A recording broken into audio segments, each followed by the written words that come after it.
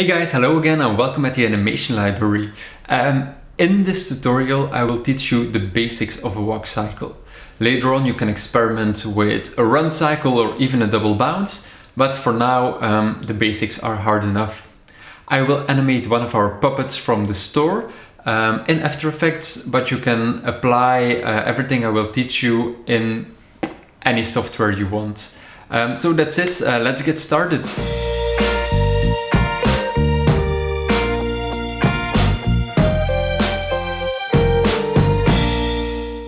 So this is the walk cycle we're going to animate. You see, like, just a regular movement.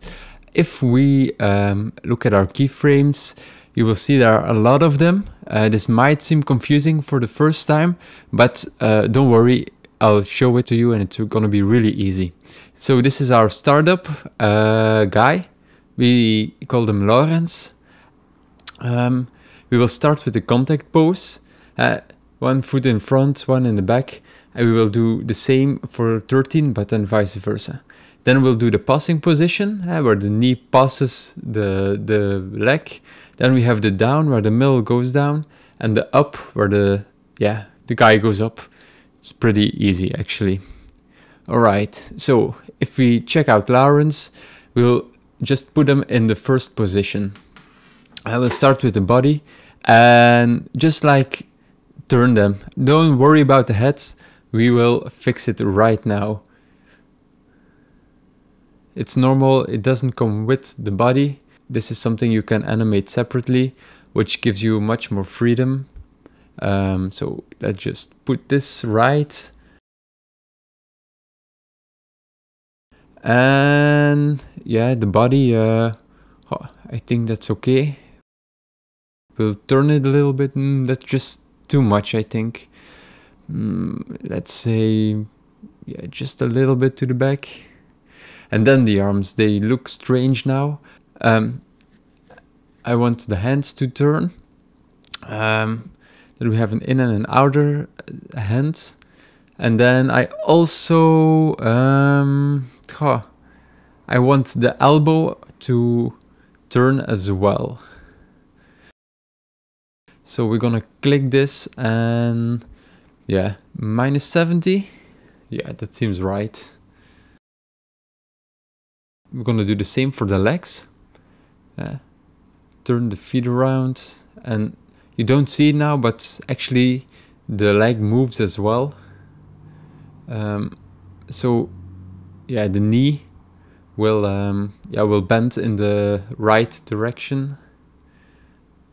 Okay. Now let's take the foot and put it on the right place. The tips need to touch the ground. That's the blue guide. And then the front leg, I want the heel to touch the ground and the toes to be a little bit up. So I just rotate the foot a little bit. Maybe just a tad below. Yeah. All right. I think this is right. You start to notice that the whole figure is starting to get a shape. We will move the body down a little bit, so everything seems a bit more natural.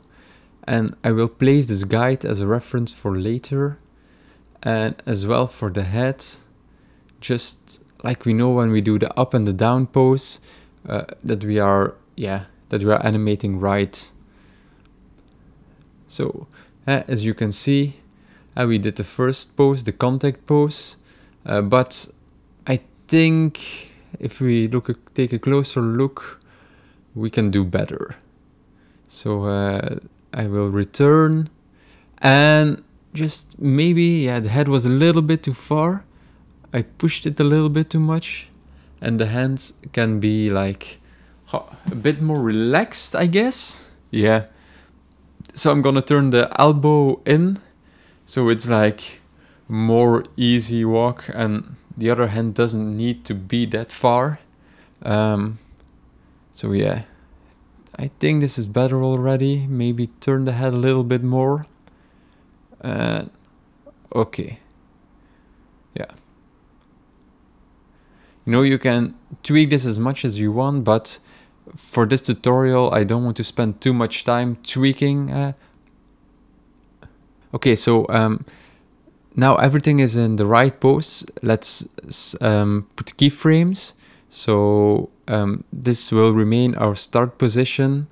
Don't forget to do this as well for the body turn. Select the slider and click the stopwatch. And now we're gonna select all the keyframes and we're going to block them. So what does this mean? Now they are linear, and if we will add another keyframe, there will be an automatic movement. But right now we don't want that. I want it to be at the right position. So I want to block my keyframes. So when this is done, we can animate the other contact pose on frame 13. And this way, the in-between and the passing position will be easier to animate. So there won't be an automatic movement. And in the end, this will make your animation much more clear. Okay, now you have the passing position. You put the foot in front, the leg passes the position. The hands, they switch from side. And with the up and down, you can really see that the body goes up and down. So we have this nice movement. Okay. So if we play this, you see we start to have an animation already. It's a bit chunky now, but let's see what happens if we put everything back in linear. So everything will smoothen out. Let's play this again.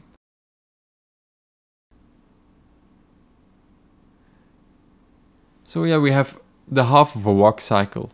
Now if you do the same on the second part, so in between frame 7 and 13, like your whole animation will become, yeah, you will have a full animation. So once this is done, you can start to do secondary animation. What does this mean? Like we did the basics, but now you can add like a little twist in the head. Like if I play this again, you will see the head like moves back and forth a little bit, and I really like this. Okay, now you might see better. Like when the yellow block moves, the head moves a little bit. The eyebrows, they move as well. So this gives some extra to this basic animation. Also, if we check the rotation of the body, you can see like there's also a nice curve in this, and like the shoulders, they move with it. Like the body goes, yeah, a bit to the right, bit to the left. And yeah, this makes everything smoother. It's the same for the hands, you know. If we check the rotation, you can see it like has like this small, I don't know, like this ease in and this ease out. It comes a bit behind of the arm, so this gives it, yeah, this nice feeling of acting natural.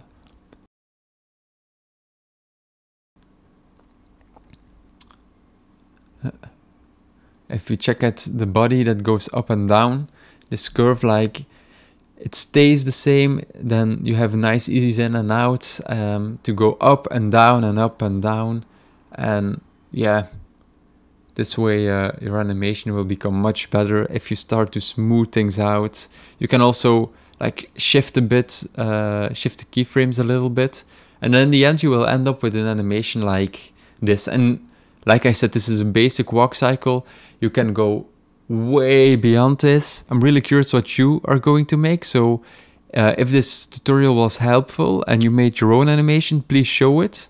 Put a background behind this like I did here. It's a very old background that I had laying around. And if you see, like the background really moves with the character, and it doesn't really like float on it. It's like it's really on the same tempo as the movement of the character, and that's something you really need to check out, that you don't glide over the background if you want to make one, of course.